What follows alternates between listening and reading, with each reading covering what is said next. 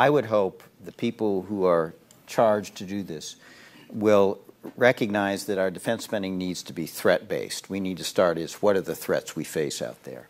Secondly, it needs to be prioritized. Things that we don't need anymore, we should cut. Things that are a lower priority, we should think about cutting this. The most foolish way to do this would be a 10% across-the-board cut or a 5% across-the-board cut, because that does not allow you to fit your military to the threats you face. Peter talked about sometimes you need to invest in order to cut costs.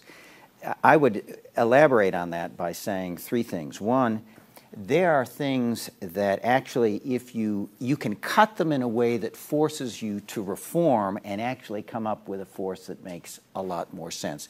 In the personnel area, I think you can do some cutting that will actually really force you to re-examine the personnel system in ways that not only make a better force, but also one that will cost you less money. Similarly, you can do reforms that are going to drive the process and reduce costs. Acquisition reform is something we need to do. It will give us military equipment that's better sooner, but it also can be less costly.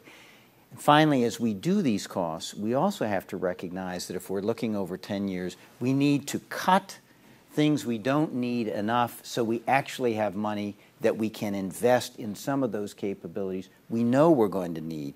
We're going to need better capability to deal with biological weapon threats, with cyber threats. I think we're going to need more money for special forces and some of these other things. So, I think what we ought to try to do, and what I hope the folks responsible for this do, have 7 or 8 principles along these lines that they have posted on their blackboard or in front of their desks that really guide them in this process. So it can be an intelligent process that cuts in a way that drives reform and can actually lead to a more appropriate and in some sense maybe even a better force than we have now when you look at the threats that we're going to face.